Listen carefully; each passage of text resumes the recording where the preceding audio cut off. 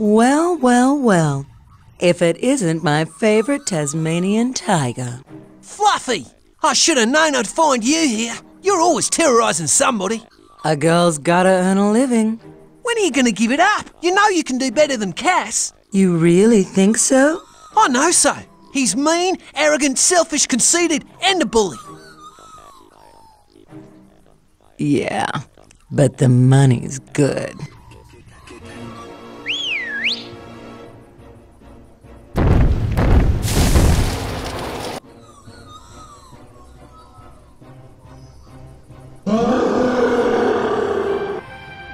Sick and Patchy.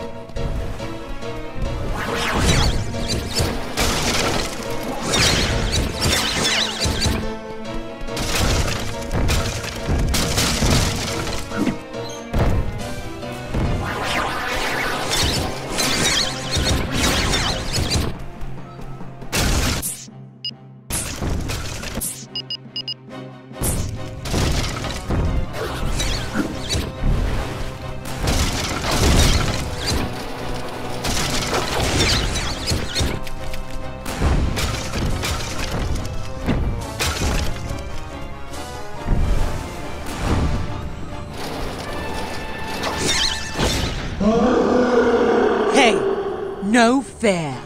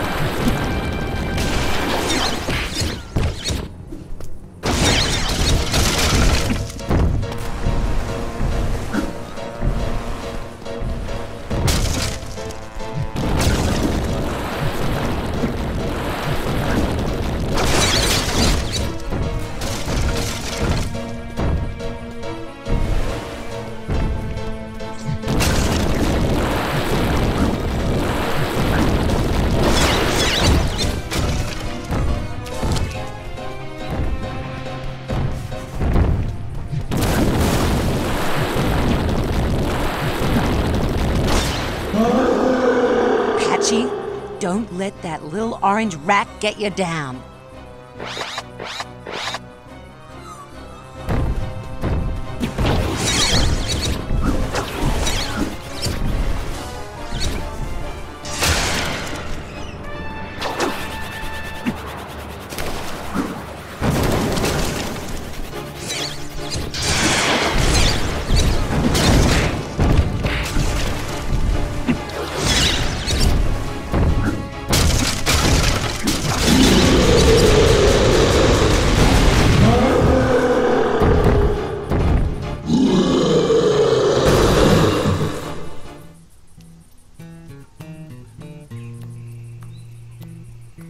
Well, I certainly didn't expect that to happen. Well played, Rat. You won this one. But next time, you won't be so lucky.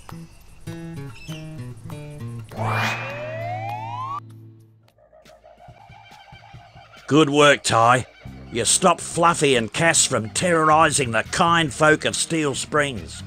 That bird-brain Cass will stop at nothing to hinder us. Oi! What's who you call a bird brain, fur-face? Well, I'm sure he meant it as a compliment. Boss Cass has such a large cranium, it's obviously a sign of great intelligence. Oh, good save there, Dennis. Now that that's out of the way, I got some more jobs for you, mate. No worries.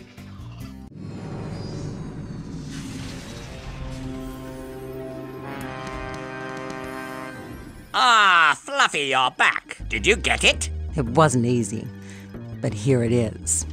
It's smaller than I imagined. You have the grid processor. Very good. Ah, Professor Carlos, I got what you wanted. Now can I see a demonstration of the machine? It is feasible.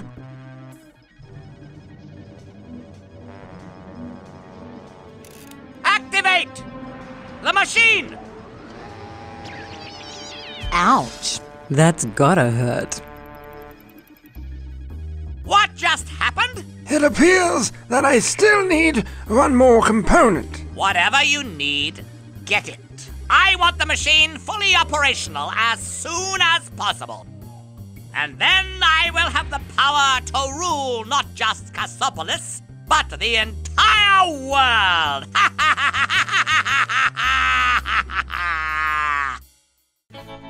Bruno's gotten himself into a pickle.